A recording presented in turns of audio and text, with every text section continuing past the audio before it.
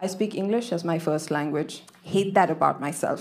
There's so many reasons for why Indians would speak English as their first language. For me, it was because I grew up in Kenya. And because of that, a lot of people have accused me of speaking with a fake accent. When I moved to Coimbatore, Tamil Nadu, I went to school on the first day and all the kids were like, "Why are you talking like that?" It's like, "It's because I'm from Kenya." And they looked at me and went, "Oh, this new kid is from Canada, it seems." All right, I guess I'm from Canada now. And I went to school without any stationery, so I had to borrow it from my friends, right? I turned around and I asked my friend, "Do you have a ruler?"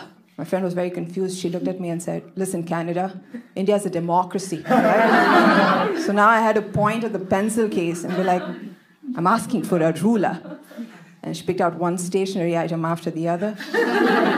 And when she got to the ruler, I was like, "Yeah, that's the one." And then she looked at her friend and she was asking for a scale? What a freak.